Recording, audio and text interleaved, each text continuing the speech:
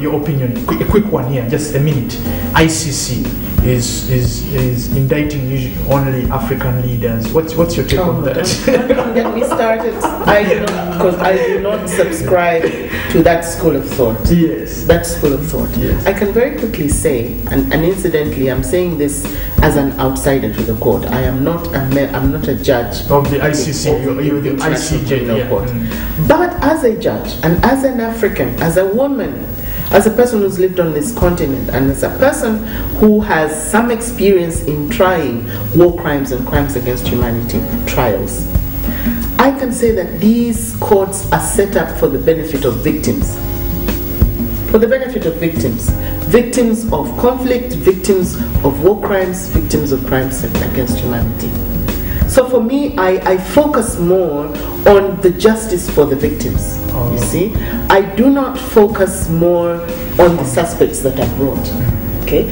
It's true that maybe a lot more could be done to allay the fears of those that subscribe to this fear that the court was set up to indict African leaders, yes. But you see, I think we are, as Africans, being hypocritical, because when a suspect who's not a leader, an African suspect who's indicted, nobody says anything in their defense. Is it because they're nobodies? Take, for instance, Kenya. No. This recent gentleman from Dominic Ongwen. Exactly. Yes. Ongwen was recently taken to The Hague. Nobody complained about that. Is it because he's not a leader in this country? Is it not true that he was with the LRA and that he played a part in some of the atrocities? It is true.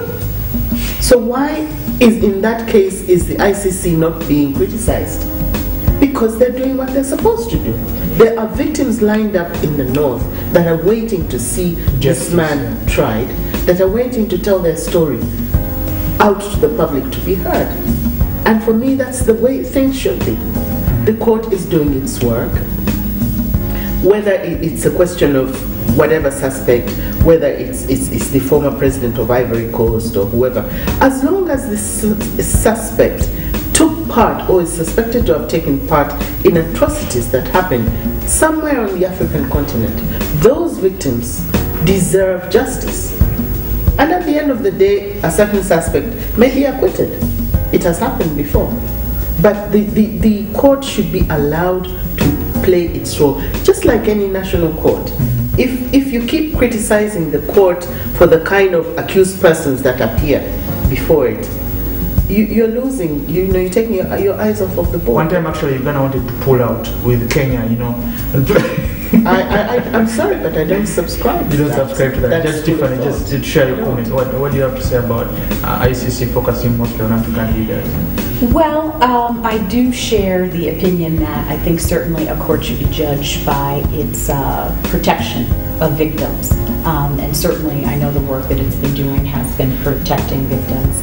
I do know that, even from the United States perspective, the ICC is controversial and we are not a part of it. But I certainly, personally, would like to see the ICC handle more prosecutions that involve protecting girls that are involved in human trafficking and sexual assault throughout the world. That's I would love to see if there were an international girl court portion of the ICC or a separate girl court, because atrocities are happening throughout the world, not only in times of conflict, but even in times of alleged peace in countries. There are just tremendous atrocities that are happening, and human trafficking is becoming a billion-dollar industry throughout the world that's affecting countries that are well-resourced and those that are not.